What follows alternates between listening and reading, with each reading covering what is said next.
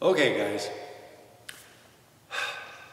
Previous videos may have sounded like I was putting people down and putting schools down. Not really. You can learn any kind of martial art and you can make it work. You just have to be the one to make it work. So even if the instructor is saying, oh, it's okay, just relax and just put the punch, because when it actually happens, you'll do it harder. No, you won't. You'll do it the way you practice. That's the truth.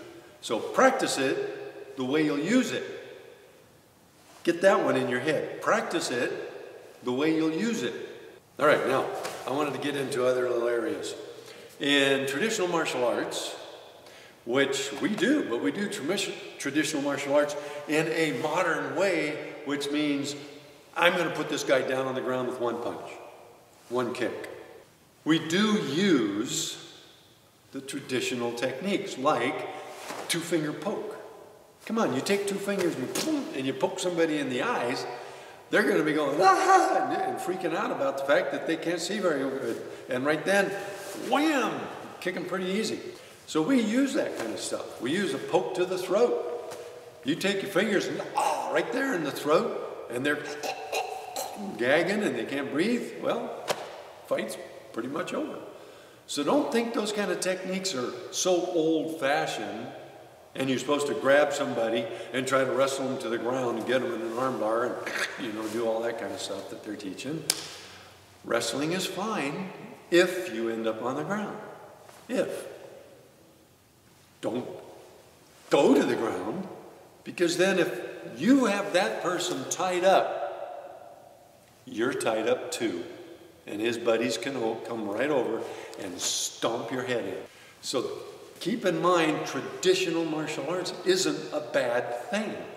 And if you train hard at it, you learn how to chop. I can do outward chop through 4 of our 1.5-inch thick concrete blocks.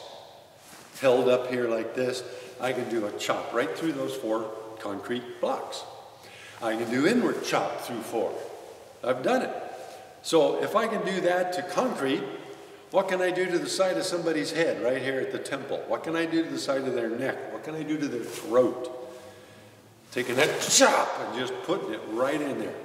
Look for the kind of school that teaches you good technique, teaches you power, teaches you that even, open hand techniques have their place in self-defense, because they do. I use just about everything I've ever seen that I thought was effective in my style. I have developed my own style here. This is called Kodokan Combined Martial Art. Combined. So we do judo throws, bam, we do jiu-jitsu locks, takedowns, and controls. We do karate-style techniques with block, strike, kick. We do taekwondo kind of movements where you're coming up and you're doing other kinds of kicks. So I've studied a lot of martial arts in my life. I've taken what I learned that I like, that I know works, because I've used it, put it into this style, and it's very complete. There's a lot of techniques, a lot of ways to block depending on your position. If I'm standing here and punches come from the side, whoa, I'll bring up a block similar to this. It's called a high scooping outward block. Instead of trying to readjust myself to do a different block, I've got blocks to cover every occasion. The idea that I'm trying to get across is traditional martial arts taught in a way that will approach the modern combat scenario. You guys follow that one? Then that's a good school. And that's what you need to look for. So, we're filming right here at the Hand-to-Hand Combat Training Center, Hayden, Idaho. And yes, we wear military-style uniforms to train in, because we don't walk around in our pajamas out there to get mugged. We walk around in a shirt, pants, and a belt.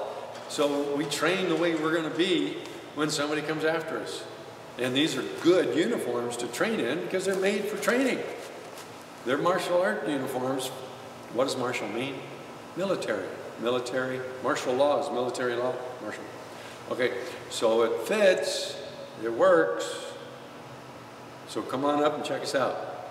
All right. Out.